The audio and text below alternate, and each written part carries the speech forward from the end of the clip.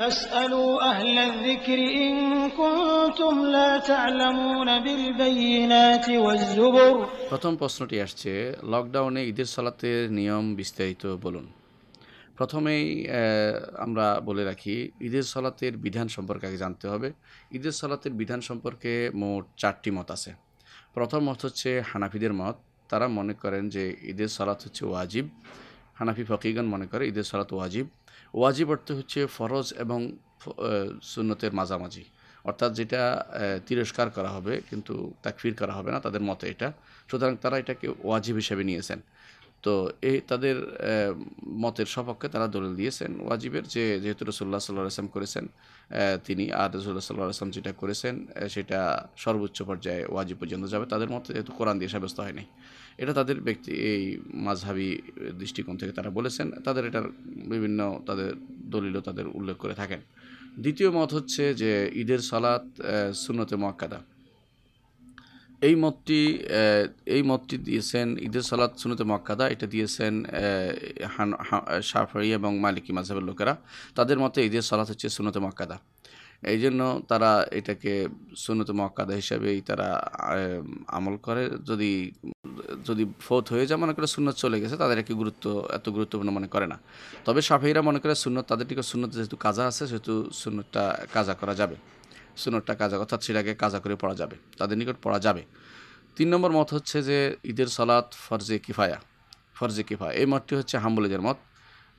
আহমদ ইবনে হাম্বল, তাদের বিখ্যাত মত হচ্ছে ঈদের সালাত ফরজে কিফায়া, অর্থ হচ্ছে কিছু মানুষ যদি আদায় করে তাহলে সেটা সবার থেকে আদায় হয়ে যাবে। 4 নম্বর মত হচ্ছে ঈদের সালাত হচ্ছে ফরজে আইন। এই মতটি পূর্বকার অনেক তাবেঈদের ছিল, এবং সেটা শাইখুল ইসলাম ইবনে তাইমিয়া রাহমাতুল্লাহ আলাইহি এটাকে প্রাধান্য দিয়েছেন, এবং এটা পরবর্তী মধ্যে শাইখ ইবনে বাজ এবং শাইখ ইবনে উথাইমিন রাহিমাহুমুল্লাহ তারাও এটাকে প্রাধান্য দিয়েছেন, এবং এটা আমাদের কাছে বেশি প্রাধান্যমুক্ত মত যে এটা হচ্ছে ফরজে আইন, পড়তেই হবে। কারণ হচ্ছে রাসূলুল্লাহ সাল্লাল্লাহু আলাইহি সাল্লাম সেটা সবসময় আদায় করেছেন। আর রাসূলুল্লাহ সাল্লাল্লাহু আলাইহি সাল্লাম সম্পর্কে আল্লাহ বলেছেন লাকুম ফি রাসূলিল্লাহি উসওয়াতুন হাসানাহ। আর আল্লাহ তাআলা বলেছেন ফাসাল্লি লিরাব্বিকা ওয়ানহার। যেহেতু আমর আছে, নির্দেশ আছে, সেহেতু এটাকে প্রাধান্য দেওয়াই উচিত এবং আমরা মনে করি গুরুত্বপূর্ণ। যেহেতু এতই গুরুত্বপূর্ণ একটি সালাত, সেহেতু এর হুকুম জানা দরকার। বর্তমানে এটা তো আলেমরা ইতিপূর্বে এই বিষয়টি আলোচনা করেন। এত কঠিন বিপদবোধ ইতিপূর্বে আসেনি কখনো, যে ঈদের সালাতের মতো অনুষ্ঠিত হতে বাধা হতে পারবে না, এমন অবস্থা আসলে কল্পনা করা যায়নি ইতিপূর্বে। তারপরে যখন আলেমরা আলোচনা করেছেন যে ছুটে গেলে কি করবে, ঈদের সালাত ছুটে যাওয়ার কয়েক রকমের সিস্টেম আছে। একটা হচ্ছে ঈদের সালাত কেউ পড়তে পারেনি, এরকম অবস্থা। আরেকটা হচ্ছে ঈদের সালাত পড়েছে কেউ, আর কেউ যেতে পারেনি। আর কেউ আছে ঈদের সালাত কেউ গিয়ে পড়তে পারেনি, যে তো হয়ে গেছে সেটা। যদি প্রথমে নিচেটা থেকে শুরু করি, সালাত হচ্ছে, যাইয়া দেখে সালাত হয়ে গেছে, তখন সে কী করবে, এই নিয়ে মতভেদ আছে, আমরা এটা আলোচনা করব। আরেকটা হচ্ছে যে ঈদের সালাত হয়নি মোটেই, আরেকটা হচ্ছে ঈদের সালাত হয়েছে, কিছু মানুষ পড়েছে, কিছু মানুষ পড়ায়নি। 3টি অবস্থা। এই 3টি অবস্থাতেই আমরা বলবো যে এখানে ভিন্ন ভিন্ন মত আছে, বিশেষ করে ইমামদের ভিন্ন মতভেদ আছে, কিন্তু আমরা ওই মতটিকে প্রাধান্য দিয়ে বলবো যে মতটি আমরা গ্রহণ করি এবং যে মতটির পক্ষে সরাসরি দলিল আমরা পাই। আনাস ইবনে মালিক রাদিয়াল্লাহু আনহু, তিনি সাহাবী ছিলেন, আপনি জানেন। সাহাবী, উনি যখন তার সালাত ছুটে যেত, ঈদের সালাত, তখন তিনি তার লোকদের একত্রিত করে তার সালাত আদায় করতেন বলে প্রমাণিত হয়েছে, এবং এটা ইবনে আবি শায়বা সেটা বর্ণনা করেছেন, এবং বাইহাকির কোনো কিতাবে সেটা এসেছে। এর অর্থ হচ্ছে ইবনে আবি শায়বার এই বর্ণনা অনুসারে যেহেতু দেখা ছুটে গেলে বা সালাত পড়ার আলাদা ঘরে পড়ার অনুমতি দেখা যাচ্ছে, সেহেতু আমরা বুঝতে পারি যে ঈদের সালাতের জন্য জুমার জন্য যে শর্ত, সেগুলো সবগুলি প্রযোজ্য হবে না, বরং যেহেতু এখানে সনদ পাওয়া যাচ্ছে, আমল পাওয়া যাচ্ছে আব্দুল্লাহ ইবনে আনাস ইবনে মালিক রাদিয়াল্লাহু আনহু, সেহেতু ঈদের সালাত ঘরে পড়া যাবে। ঈদের সালাত ঘরে পড়া যাবে, এবং ঈদের সালাত ঘরে পড়তে হবে। সেটা কিভাবে পড়বে সেটা আমরা আলোচনা করতে চাই। যদি যারা মসজিদে পড়তে পারে তাদের তো আলাদা, যারা ঘরে পড়বে তাদের অবশ্যই পড়তে হবে। আর যারা ঘরে পড়বেন তাদের জন্য নিয়ম হচ্ছে ঈদের সালাতের মতো করেই তারা সালাতটা আদায় করবেন।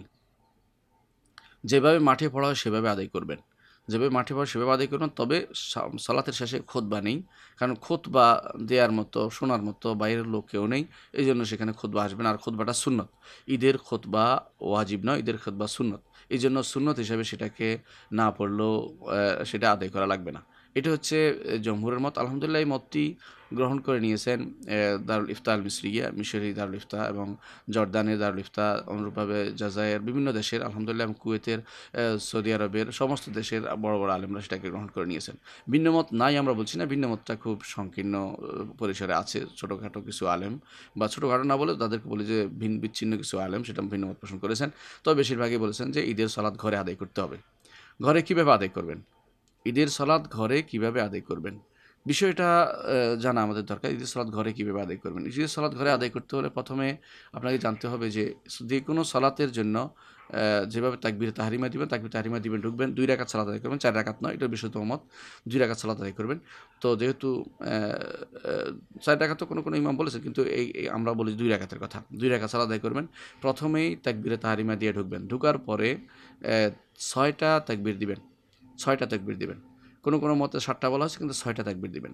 6টা তাকবীর দিবেন, অতিরিক্ত তাকবীর, সেটা বলবেন আল্লাহু আকবার বলবেন, এবং প্রতি তাকবীরের সাথে হাত উঠাবেন। প্রতি তাকবীরের সাথে হাত উঠাবেন, যেমন প্রথমবার উঠিয়েছেন। এটা হচ্ছে সুন্নত। আমি আবার বলছি যে এই তাকবীরগুলো আবু হানিফা রাহমাতুল্লাহর নিকট তাকবীরগুলো হচ্ছে ওয়াজিব, অন্যদের নিকট তাকবীরগুলো সুন্নত। তো এটা সুন্নত বা এটা যেন হাত উঠানোর বিষয়টি মতভেদ আছে। আবু হানিফা রাহমাতুল্লাহ আলাইহির এক মতে উঠাবে, এক মতে উঠাবে না। তো তার অনুসারীদের মধ্যে এক মতে উঠাবে, এক মতে উঠাবে না। কিন্তু অন্য 3 মাযহাবের মত হচ্ছে হাত উঠাবে, হাত উঠাবে। তো সুতরাং হাত উঠাবেন। প্রতি তাকবীরে আপনি আল্লাহু আকবার বলে প্রথমে তাকবীর তাহরিমা দিবেন, তারপরে প্রথমে আল্লাহু আকবার হাত উঠাবেন, তারপরে এবারে 6 বার হাত উঠাবেন, 6 বার তাকবীর দিবেন, 6 বার হাত উঠাবেন। তো প্রথম তাকবীরের পরে কি সানা আছে কিনা? অবশ্যই সানা আছে, পড়বেন। এরপরে 6 বার তাকবীর দিবেন। 6 বার তাকবীরের প্রত্যেকের মাঝখানে কিছু দোয়া আছে কিনা? হ্যাঁ, আব্দুল্লাহ ইবনে মাসউদ রাদিয়াল্লাহু বর্ণনা থেকে আসছে যে ঈদের তাকবীরের মাঝখানে আল্লাহু আকবার কাবীরা আলহামদুলিল্লাহি কাসীরা ওয়া সুবহানাল্লাহি বুকরাতান ওয়া আসীলা, এই দোয়াটা তিনি পড়তেন। আবারও বলছি, আল্লাহু আকবার কাবীরা আলহামদুলিল্লাহি কাসীরা ওয়া সুবহানাল্লাহি বুকরাতান ওয়া আসীলা, এটা তিনি পড়তেন। যেহেতু তার থেকে বর্ণিত সাহাবী থেকে, সেহেতু এটা পড়াটা উত্তম। যদি কেউ না পড়ে সমস্যা হবে না, যদি কেউ পড়তে না পারে সমস্যা হবে না, কারণ একটা আমল, সাহাবাকে সুন্নত আমল। তাহলে আপনি তাকবীর অবশ্যই তাকবীর দিবেন ইনশাআল্লাহ। তাকবীরটা জাওয়ায়েদ, বাড়তি তাকবীর, তারপরে সেটা দেওয়ার বাদ দিবেন না। আচ্ছা, তো এই তাকবীর কয়টা দিবেন? হানাফি মাযহাবে সেটাকে বলা হয়েছে 6টি, এবং সেটা তারা প্রথমে তাকবীর তাহরিমার পরে 3টি, আবার সালাত আদায় দ্বিতীয় রাকাতে উঠার পরে 2টা কেরাত একসাথে পড়ার পরে শেষে রুকুতে যাওয়ার আগে 3টি দিয়ে তারা রুকুতে চলে যান। তাহলে এইভাবে তারা আদায় করে থাকেন। তো এই এই সিস্টেমটা অন্যান্য ইমামরা গ্রহণ করেনি। তাদের মতে 12 তাকবীর দিবে। 12 তাকবীর কীভাবে? প্রথমে আল্লাহু আকবার তাকবীরের পরে তারা 6টা দিবে, তারপরে সেজদা থেকে ওঠার পরে তারা আর 5টা দিবেন। তো এই 5টা আর 6টা 11টা, আর প্রথম 2টা সেজদা থেকে মিলিয়ে মোট 12টা হবে। এটা হচ্ছে হিসাব। তো এই 12টা দেওয়ার জন্য অর্থাৎ প্রথমে দিবেন তাকবীর তাহরিমার পরে 6টা, আর সেজদা থেকে ওঠার পরে দিবেন 5টা। এইটা হচ্ছে 3 ইমামের মত, মালিক, শাফিঈ, আহমদ ইবনে হাম্বল 3 ইমামের মত, এবং এটাকে বেশিরভাগ ইমামে গ্রহণ করে নিয়েছেন, এবং এটা বেশিরভাগ বেশি বিশুদ্ধ। অন্যটা বেশি শুদ্ধ নয়, এটা আমরা বলছি না, তবে এটা বেশি বিশুদ্ধ। এটাকে গ্রহণ করতে পারলে এটা বেশি সুন্নাহ মোতাবেক হবে। এটা যুগ ধরে বেশিরভাগ আলেমী এটা গ্রহণ করে নিয়েছেন। সেটা হচ্ছে এই তাকবীর জাওয়ায়েদগুলো আবারও বলছি, এগুলো সুন্নাত। এগুলো যদি কেউ একবারও না দেয় তাহলে তার কিন্তু সালাত হয়ে যাবে, ঈদের সালাতে কোনো কমতি হবে না। আমরা মনে পড়ে একবার মদিনাতে ইমাম সাহেব দ্বিতীয় রাকাতে উঠেই তিনি সালাত শুরু করে দিয়েছেন, অর্থাৎ কেরাত পড়া শুরু করে দিয়েছেন, তাকবীর দিতে ভুলে গিয়েছিলেন। পরে আর তিনি সেটা দেন নেই। আবার একবার মক্কাতে আমরা সালাত আদায় করেছিলাম শেখ সুদাইসের অধীনেই, অনেক আগে, আজ থেকে প্রায় 2000 সালের দিকে বা আরও আগে একবার আমরা মক্কাতে ছিলাম। তিনি 2টি তাকবীর, কোনোটা অতিরিক্ত তাকবীর একটাও দিতে পারেন না, হয়তো ভুলে গিয়েছিলেন। তো এই জন্য অথবা তিনি দেননি ইচ্ছা করে, জানি না, তো দেননি। তার অর্থ হচ্ছে এই তাকবীরগুলো আসলেই কিন্তু সুন্নাহ, এগুলো ওয়াজিব নয়, যেটা হানাফি মাযহাবে মনে করা হয়ে থাকে। কারণ ওয়াজিব হওয়ার পক্ষে সরাসরি কোনো দলিল নেই। কারণ লিতুকাব্বিরুল্লাহ আলা মা হাদাকুম, তাকবীর হচ্ছে সাধারণ তাকবীর, ঈদের ভিতরে, সালাতের ভিতরে তাকবীর নয়।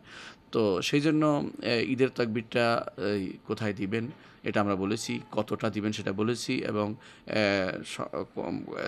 বিধানকে সেটা বলেছি। আর হাত উঠাবেন কিনা সেটাও বলেছি, হাত উঠাবেন, এটা হচ্ছে বিশুদ্ধতম মত। এবং দুই ঈদের তাকবীরের মাঝখানে কী জিকির পড়তে হবে সেটাও বলেছি। এবং ঈদের তাকবীর যদি ভুলে যায় তাহলে কী করতে হবে সেটাও বলেছি। অর্থাৎ ভুলে গেলে কোনো সহসিদ্ধা নেই, ভুলে যেন কোনো সহসিদ্ধা নেই, এটার জন্য কিছু করতে হবে না। এটা হচ্ছে বিশুদ্ধতম মত। বরং এমনকি ঈদের জামাতের মতো বড় জামাতে যদি কোনো ভুল হয় তাহলে সেখানে সজদা দেওয়া যাবে না, এটাই ইমাম আবু হানিফা রাহমাতুল্লাহির মত। এর অর্থ হচ্ছে তারাও এই বিষয়টিকে খেয়াল রেখেছেন যে এত বড় জামাতের ভুল হলেও সেটাকে আবার সজদা দিয়ে বিভ্রান্ত করা, মানুষকে ইয়াতে করা, মানুষকে বিব্রত করা যাবে না। তাহলে আমরা দেখতে পাচ্ছি যে এগুলোতে তাকবীরে তাহরিম, তাকবীরে জায়েদ দেয়া, বাড়তি তাকবীরের মাসালাগুলো আমরা জেনে নিলাম যে কীভাবে তাকবীর দিতে হবে। যদি কেউ পরে আসে তিনি আর তাকবীর দিবেন না, তিনি ইমাম যতটুকু পেয়েছেন অতটুকু তিনি সীমাবদ্ধ থাকবেন, তিনি নিজে অতিরিক্ত তাকবীর বাড়াবেন না। তাহলে অর্থাৎ মাসবুক হলে পরবর্তী যোগ দিলেও তিনি অতিরিক্ত তাকবীর বাড়াবেন না, বরং ইমামের সাথে তিনি যোগ দিবেন, সরাসরি যেখানে আছে সেখান থেকে তিনি বাকিটা পড়বেন। তাহলে আমরা বুঝতে পারছি যে প্রথমেই তিনি তাকবীরে তাহরিমা পড়বেন, তারপর অতিরিক্ত তাকবীরগুলো দিবেন, তারপরে তিনি কি করবেন, তারপরে তিনি কেরাত শুরু করে দিবেন, সূরা ফাতিহা পড়বেন। সূরা ফাতিহা পড়ে তিনি যদি পারেন সূরা কাফ এবং প্রথম রাকাতে সূরা কাফ, দ্বিতীয় রাকাতে কামার পড়বেন। যেটা সম্ভব না হয় প্রথম রাকাতে সাব্বিহ ইসমা রাব্বিকাল আলা, দ্বিতীয় রাকাতে গাশিয়া পড়বেন। যদি এটা সম্ভব না হয়, যেটা তিনি পারেন, ছোট সূরা যে কোনো সূরা পড়তে পারেন, কোনো সমস্যা নেই। শরীয়তে কোনো বাধ্যবাধকতা দেওয়া হয়নি। সুন্নাহ খোঁজার জন্য আমরা শুধু এগুলো অনুসরণ করি, যে সুন্নাহ রাসূলুল্লাহ সাল্লাল্লাহু আলাইহি ওয়াসাল্লাম যা করেছেন তার পদাঙ্ক অনুসরণ করব পুরোপুরি, সেটার জন্য আমরা বলে থাকি, সেটা করার জন্য। তো যদি কেউ পারেন কফ পড়বেন আর কামার পড়বেন দ্বিতীয় রাকাতে, আর প্রথম রাকাতে কফ পড়বেন, সূরা কফ, কাহাফ না কফ, কফুল কোরআন মাজিদ সেটা। তাহলে এটা পড়বেন। এরপরে সূরা পড়ার পরে আপনি পুরো অন্য সালাতের মতোই সূরা ফাতিহার পরে সূরা ফাতিহার পরে সূরা ফাতিহা বড় শব্দ করে পড়বেন, এটা বলা হয়নি, শব্দ করে পড়বেন, কারণ ঈদের সালাত শব্দ করে পড়া হয়, সুতরাং সব শব্দ করে পড়বেন, আপনি শব্দ করে পড়বেন। এবং সূরা ফাতিহার পরে আমিন বলবেন, তারপরে অন্য একটা সূরা মিলাবেন, যেটা বলেছি সূরা কফ পড়তে পারলে ভালো, অথবা সাব্বিহ ইসমা রাব্বিকাল আলা পড়তে পারেন, আলহামদুলিল্লাহ, কোনো সমস্যা নেই। এরপরে দ্বিতীয় রাকাতে উঠার পরেই, প্রথম রাকাতে অন্যান্য সালাতের মতোই পড়ে ফেলবেন, তো উঠে ফেলবেন। দ্বিতীয় রাকাতে উঠার পরেই আপনি রুকু থেকে উঠার সময় যে তাকবীরটা দিচ্ছেন, রুকু থেকে না, সাজদা থেকে উঠার সময় যে তাকবীরটা দিয়ে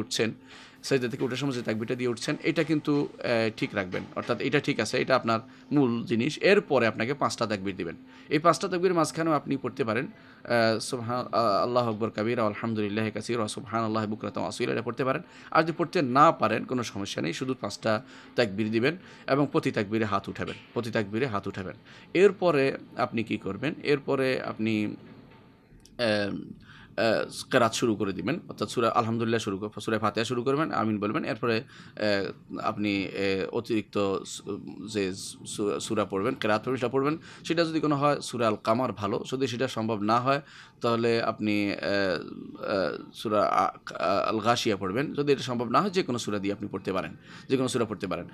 আপনি পিছনে যারা থাকবে তারা পুরুষরা প্রথম কাতারে, বাচ্চারা দ্বিতীয় কাতারে, আর মেয়েরা যদি থাকে আপনার ঘরে তাহলে পিছনের কাতারে থাকবে। এবং তারা সেটা একটা, যদি এখানে নান মাহারাম থাকে, অর্থাৎ যারা মাহারাম নয় এরকম কেউ থাকে আপনার পিছনে, তাহলে তাদেরকে অবশ্যই পর্দা দিয়ে তাদেরকে আলাদা করে রাখতে হবে, তাদেরকে ভিন্ন পিছনে দিতে হবে, যাতে করে কেউ তাদের দিকে না তাকাতে পারে, তাদের সালাতের ঘরে কোনো সমস্যা না হয়। তাহলে বুঝতে পারছেন জিনিসটা। আলহামদুলিল্লাহ, আমরা এই ঈদের সালাতে লকডাউনে কীভাবে ঘরে সালাত আদায় করবেন সেটা বিস্তারিত আলোচনা করেছি।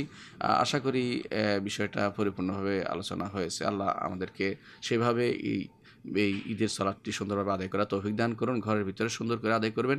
আরেকটি জিনিস বলা দরকার, সেটা হচ্ছে যে সমস্ত সুন্নাত আছে সেগুলো আপনি, যেগুলো বাইরে সেগুলো আদায় করতে পারেননি, কিন্তু ঘরে যেন এই সুন্নতগুলো আপনার বাদ না পড়ে যায়। যেমন ঈদের সালাতের আগে কিছু খেয়ে ঈদের সালাতে করা, অর্থাৎ মিষ্টি মুখ খাওয়া। যদি আরব দেশে খেজুর খাওয়া হয়, তো এখন খেজুর না থাকলে আপনি যে কোনো মিষ্টি খেতে পারেন, এটা খেয়ে ঈদের সালাতে যাওয়া।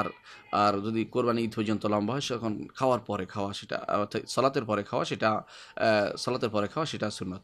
তো আর ঈদের এর আগেই দান করে ফেলবেন, অর্থাৎ যাকাতুল ফিতরটা এর আগেই দিয়ে দিবেন। আর তাকবীরগুলো আপনি আগের রাত থেকে দিতে শুরু করবেন, যখন থেকে চাঁদ উঠবে তখন থেকে তাকবীর দিবেন। সেই তাকবীর হচ্ছে আল্লাহু আকবার, আল্লাহু আকবার, লা ইলাহা ইল্লাল্লাহ, আল্লাহু আকবার, আল্লাহু আকবার, ওয়ালিল্লাহিল হামদ। আল্লাহু আকবার, আল্লাহু আকবার, লা ইলাহা ইল্লাল্লাহ, আল্লাহু আকবার, আল্লাহু আকবার ওয়া লিল্লাহিল হামদ। আবার বলছি, আবার বলি, আরেকটু অন্য বর্ণনায় আছে আল্লাহু আকবার, আল্লাহু আকবার, আল্লাহু আকবার, তিনবার, লা ইলাহা ইল্লাল্লাহ, আল্লাহু আকবার, আল্লাহু আকবার ওয়া লিল্লাহিল হামদ, এটাও আছে। আবার বর্ণনা আছে আল্লাহু আকবার, আল্লাহু আকবার, আল্লাহু আকবার, লা ইলাহা ইল্লাল্লাহ, আল্লাহু আকবার, আল্লাহু আকবার, আল্লাহু আকবার ওয়া লিল্লাহিল হামদ, এটাও আছে। তো আপনি যেটাই পারেন আলহামদুলিল্লাহ, কোনো সমস্যা নেই। প্রথম আমাদের যেটা প্রচলিত এটাই করেন, আল্লাহু আকবার, আল্লাহু আকবার, লা ইলাহা ইল্লাল্লাহ, আল্লাহু আকবার, আল্লাহু আকবার ওয়া লিল্লাহিল হামদ, সারাক্ষণ শুধু এটা মুখে বলতে থাকবেন। তো ঈদের আগ পর্যন্ত এটা যেন আপনার মুখে থাকে, আর ঈদের ঈদের সালাতে যাওয়ার আগ পর্যন্ত এটা আমাদের প্রত্যেকের মধ্যে থাকবে, এবং ঈদের সালাতে শুরু আগ পর্যন্ত যেন মুখ থেকে আমরা তাকবীর দিতে থাকি, কারণ এটা হচ্ছে ওয়ালি তুকাব্বিরুল্লাহ আলা মা হাদাকুম, আল্লাহর নির্দেশকে পরিপূর্ণ বাস্তবায়ন। এর আগে ঈদের সালাতের আগে ঘরে কোনো নফল সালাত নেই, এবং ঈদের সালাতের পরে আছে ঘরে কেউ গেলে, আর আমরা যেহেতু ঘরেই আছি সেহেতু আমাদের আর অতিরিক্ত কোনো নফল সালাত নেই, অর্থাৎ আমাদের ঈদের আগে পরে কোনো নফল সালাত নেই, এবং সেখানে কোনো আজান নেই, একামত নেই, সর্বসম্মতক্রমে সেখানে কোনো আজান একামত নেই। শুধুমাত্র একে অপরকে ডাকতে পারে যে হয়ে যাচ্ছে সালাত, বলতে পারে মুখে, এর বাইরে আর কিছু নয়। যেমন মক্কাতে মদিনাতে বলা হয় আসসালাতু জামিয়া, সালাত হয়ে যাচ্ছে সালাত, অথবা এটা বলা হয় তো সালাত হচ্ছে তোমরা দাঁড়াও, এটা বোঝানোর জন্য। এখানে একামত নাই, কোনো আজান নেই। তাহলে আমরা আলহামদুলিল্লাহ বিষয়টা বিস্তারিত বুঝতে পেরেছি।